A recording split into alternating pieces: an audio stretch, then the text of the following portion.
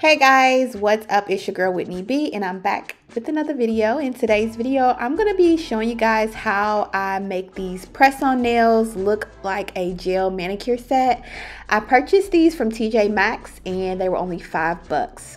These press-on nails are super easy to use, and if you are just at a time where you're not able to make it to the nail shop, these are a super great alternative for you.